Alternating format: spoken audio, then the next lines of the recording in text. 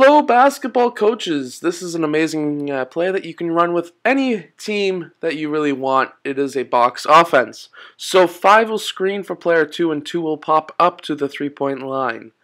1 will then pass the ball to player 2, and then player 2 and 1 will do a dribble handoff. Once player 1 gets the ball, 4 is going to set up for a screen, 3 is going to set a screen in the left high post, and 5 is going to pop out to the 3-point line. 1 will then drive to the rim using 4 and 3 as a screen. 4 will roll towards the basket and 3 will pop out to the 3-point line. 1 can either go in for the layup or he can pass to players 3, 4, or 5.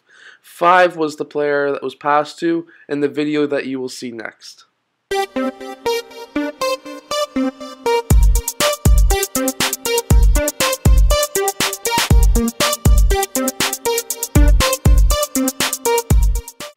If you like to read books, or if you just like books in general, check out audible.com for 2 free books. Click the link in the description below.